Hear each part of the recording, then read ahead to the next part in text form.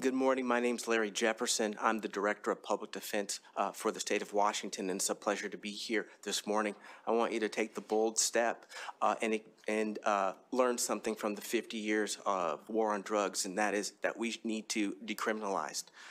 We can't coerce people into treatment. We should take advantage of our laws that we have to allow us to involuntarily commit people if they have drug problems. We should use our lead. Also, getting to the point of the financial costs. Right now, if you criminalize, fully fund public defense, fully fund it all over the state, especially in your municipal courts.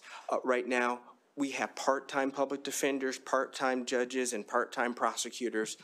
If you're going to do this, give them the money, but also provide the treatment to do so. I heard some stats on before Blake, there was 9,000 people who got drug offenses. Only 3% of them got into a drug court. So to think that we're going to get 50% of this pretrial population at 50% of the 12,000 cases that I heard, that would be like if Jesus showed up and happened. And the other thing is you're going to need to fund the lab, because I, as a defense attorney, is going to demand that information on every single one of these cases, and that's going to slow them down. I'm going to slow you down. You don't want to give this to, we don't want to make employment for attorneys, and this is what recriminalization does.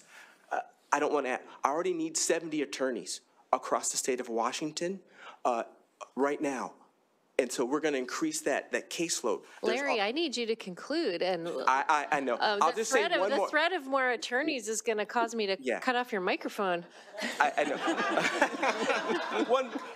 Yes. One more thing. There's a national ABA study on caseloads involving public defenders, and it's going to recommend that all public defenders get less of a caseload than they have right now, and that's going to have really big implications. Thank you.